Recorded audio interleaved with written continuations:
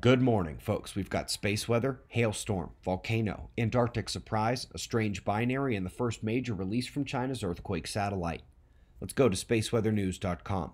We find the last 24 hours on our star were calm, quiet, southern dark coronal hole, failed bright active regions on the north, no sunspots, and therefore no solar flares here on the flat X-ray flux.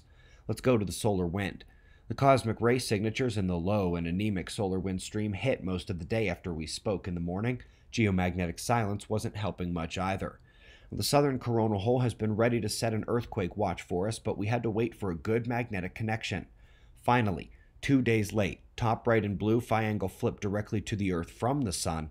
Lithospheric activity waited not a moment longer, with Indonesia watching a column of smoke rising into the cloud layers, and Earth has also taken its first six-pointer in a number of days, this one a blot echo striking the low-velocity zone of the mantle. Let's go to South Africa, where Sun City could have used more sun and less hail. It wasn't huge hail, but it was enduring and piled up to drive flash floods at one of their nicest resorts there. Looking ahead in weather where there is no higher meteorological alert than for this system about to hit the Indian subcontinent, as it continues to strengthen on approach.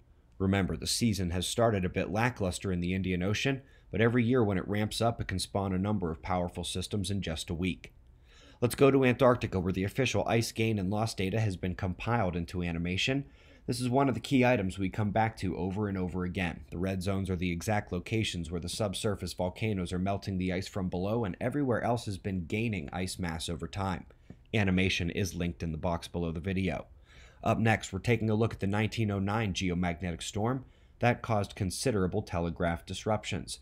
Well, they're now estimating the storm strength to be about the same as the 1989 storm that took out power to the province of Quebec, looking like these types of events happen every decade or two. So hopefully we remember the seismo-electromagnetic satellite. China and Italy's electroquake machine was launched in February, and one of the team members peer-reviewed our 2015 discovery of the Sun and earthquake relationship, the one with Dr. Uyen from NASA and Dr. Holloman from Ohio State.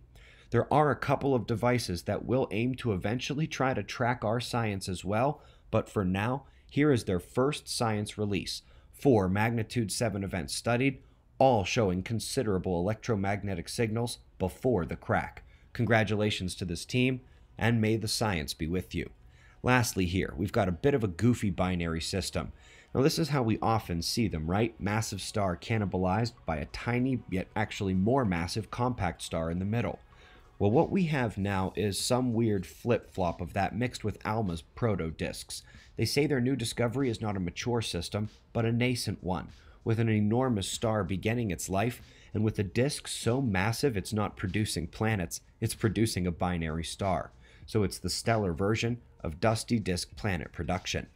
We greatly appreciate your support, whether it's children's books, my layman's textbook, which will be in some classes in the spring, or tickets to Observing the Frontier 2019, all at otf.cells.com, and again, we greatly appreciate your support.